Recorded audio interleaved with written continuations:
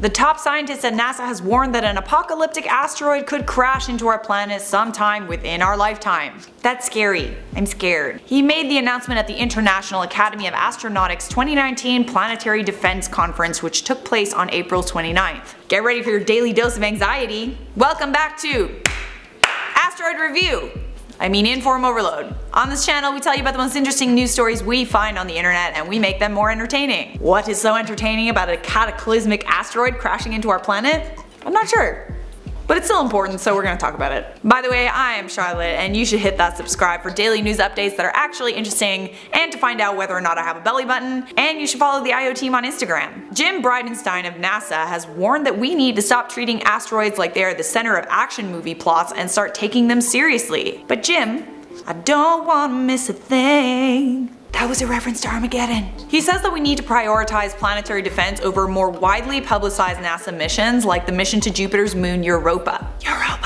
He said to Space.com, "We have to make sure that people understand that this is not about Hollywood, it's not about movies. This is about ultimately protecting the only planet we know right now to host life, and that is the planet Earth." He also mentioned the Chelyabinsk Meteor, which if you don't remember was a huge meteor the size of a 6-story building that exploded in the atmosphere above the Russian city of Chelyabinsk. The meteor didn't even hit the surface of the Earth, and the explosion caused shockwaves that injured over 1,600 people. That explosion was estimated to have had the strength of 20 Hiroshima atomic bombs. And let's not forget the meteor that exploded a few weeks ago above the Bering Sea, when an asteroid that was around 10 meters across detonated with a force that was equal to 10 Hiroshima bombs.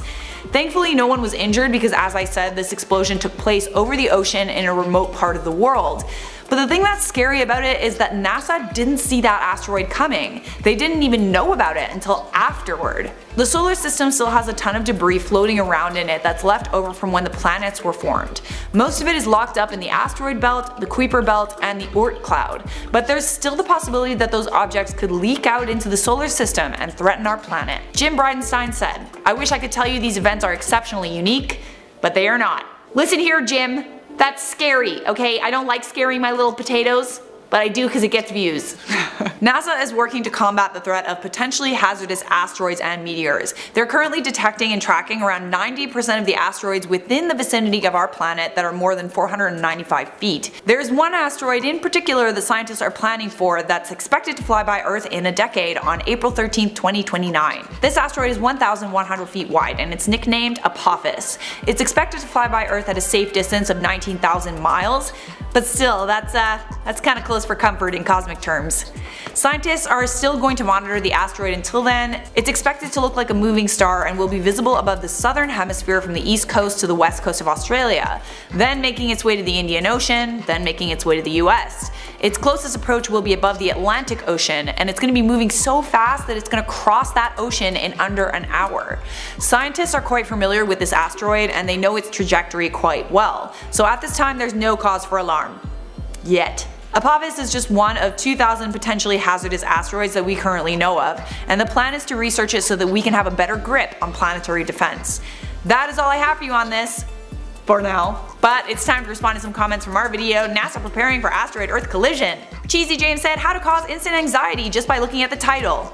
Cheesy James, very cheesy. Galaxy Star Nightcore said, "If an asteroid was coming to Earth, I would watch all of your videos, gain all of your knowledge, and survive it." Gold star for you. Cody Culp said, "All I know is I don't want to miss a thing. I don't want to close my eyes. Don't want to fall asleep, cause an asteroid's coming.